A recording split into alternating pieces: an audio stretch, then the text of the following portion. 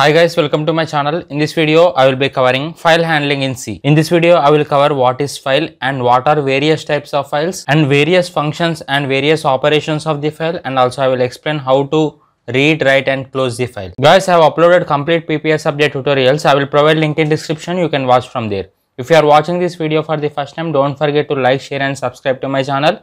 Let's get started. First, what is file? File is collection of records. For example, if you consider PDF file contains some text information. We call this text information as collection of records, or you can also call this information as collection of related information, because we store only related information in our files, and we store files in hard disk. Hard disk is permanent storage device. This is an example to declare a file. We declare file by using file type along with pointer variable. Here I took pointer variable as A, where star represents pointer variable. Next, types of files. In C language, files are classified into two types. One is text file and another one is binary file. At first, I will explain what is text file. Text file contains alphabets, numbers and special symbols, which are easy to understand by human beings. For example, if you consider MS Word, in MS Word we can write text, so we call it as text file. And in text file we can write numbers, alphabets and as well as some special symbols. And if there is any error in text file, it can be eliminated easily.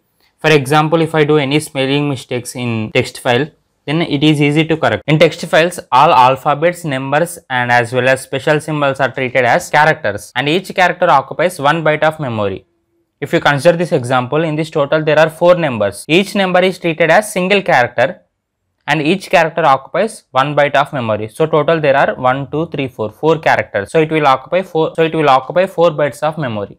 For example, this is text file. This text file name is my file, and this file contains total 7 characters. 7 characters. So it will occupy 7 bytes of memory. Next, binary file. Binary file is combination of zeros and ones. It do not contains any special symbols or any alphabets. It contains only zeros and ones. Whereas text file is easily understood by human being, and whereas binary file is easily understood by computer. It is not easy to eliminate errors in binary file. And in binary file, the integer value 1245 will occupy 2 bytes of memory. For example, if you consider in text file each number is treated as single character, so it will occupy 4 bytes of memory. But whereas in binary file, this 1245 is treated as single integer value and it will occupy 2 bytes of memory. For example, if you consider this 1234, this is single value, it will occupy 2 bytes of memory. For example, 2345, it will occupy 2 bytes of memory, and as well as 12455, it will occupy 2 bytes of memory. A binary file always needs a matching software to read or write it. For example, if you consider movies, if you want to watch any movie, then we need VLC player in order to view that movie. And similarly, if you want to access binary files, you need matching software in order to open that binary file. Files are classified into two categories. One is sequential files and next one is random access files. In sequential files, data is arranged in sequence manner. For example, if you consider your rule numbers, data is arranged in sequential manner, like rule number 1, rule number 2, rule number 3, so on. And whereas in random access files, data is not arranged in sequential manner.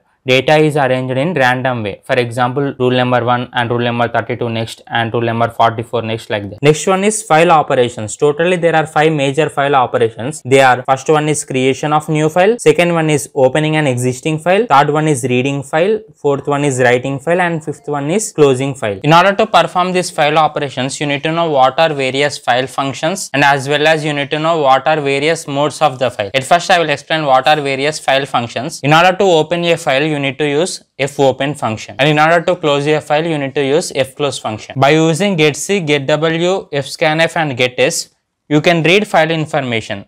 Reading file information means whatever the text that is present inside a file, you can see the text on our output screen. We call it as reading a file. And by using putc, putw, fprintf and fputs, you can add text to our file. Next, various modes of the file. First one is R. R stands for read mode. By using read mode, you can only read that file.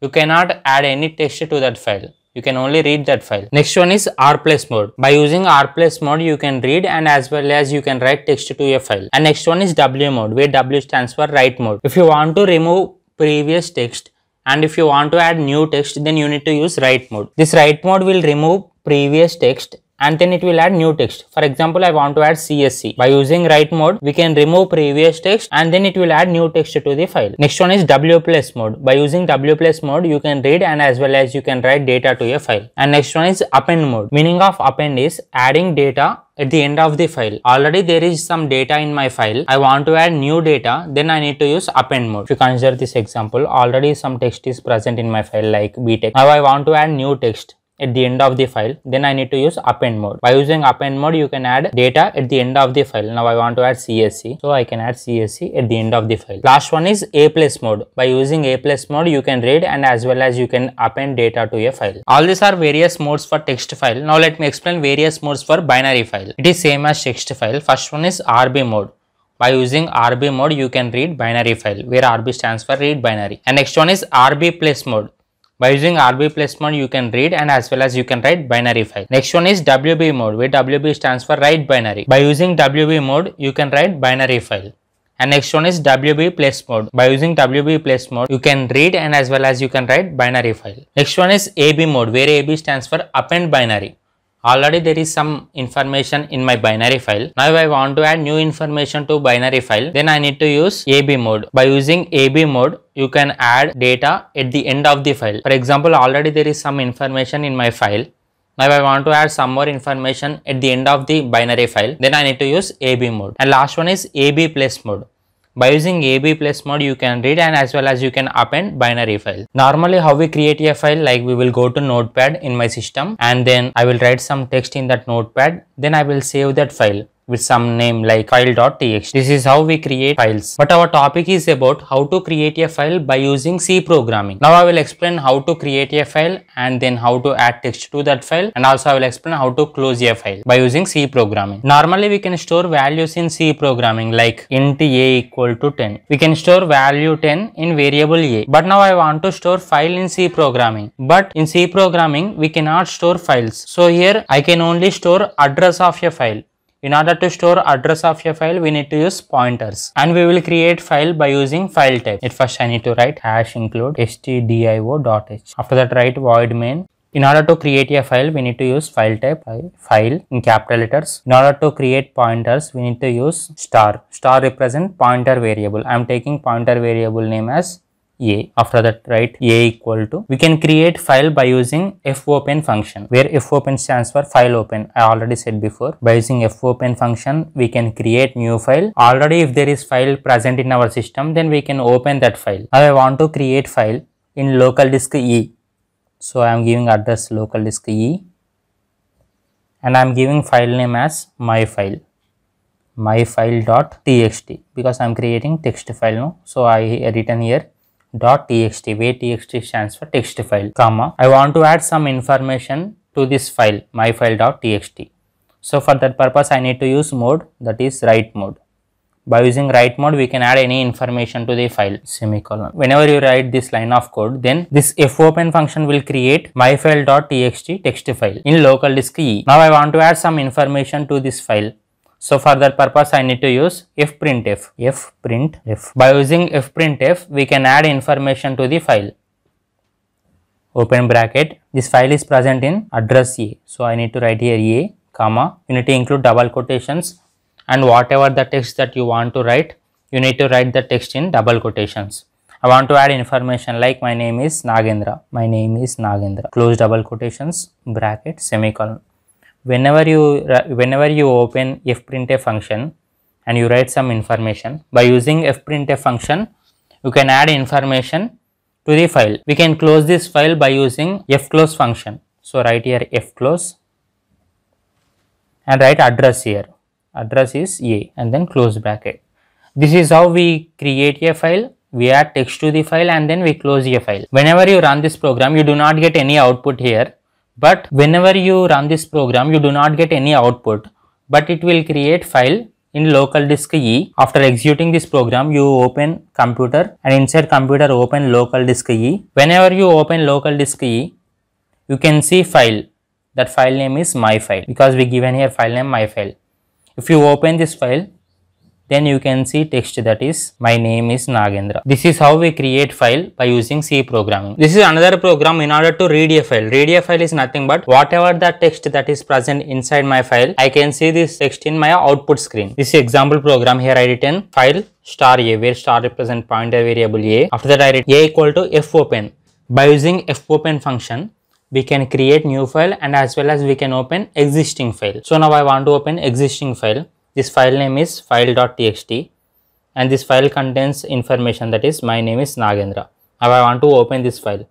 So for that purpose I give an address that is E, local disk E, and file name is file.txt. I want to read this file. So for that purpose I need to use read mode. In order to see this file information on my output screen, at first I need to create one string variable and then I need to store this file information in this string variable. After storing this file information in string variable, we can see output. So in order to store file information in string variable, I need to take one string that is character and I am giving variable name as b and I am giving 50. Character data type along with arrays represent string. So now we created string and size of string is 50. That means I can store up to 50 characters. And now open while condition. While fscanf. By using fscanf, we can transfer file information from A to B. So here we need to write address A, comma, all these are strings. So we need to write here %s, comma B.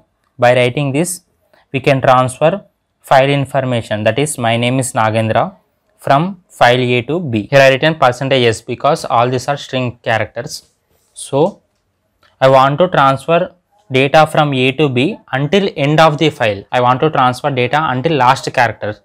So for that purpose I need to write not equal to end of file. By using, whenever you write this end of file, this fscanf will transfer data from A to B until end of the file. Whenever you write this condition, then this character B will store file information. This file contains information that is my name is Nagendra. So this character B will store information that is my name is Nagendra. It will just store information. So in order to display this information, I need to use printf. So for that purpose, I need to write printf. Whatever the information that this character be stored, now I want to display this information. So for that purpose, I need to write printf %s, comma b. Printf %s, comma b. Whenever you write this statement, then you will get output as my name is Nagendra. Whatever the data that is present inside my file, I can see this data in my output screen. So output is my name is Nagendra. So at last we need to close file by using fclose function. Fclose of A. This is program in order to read data from a file.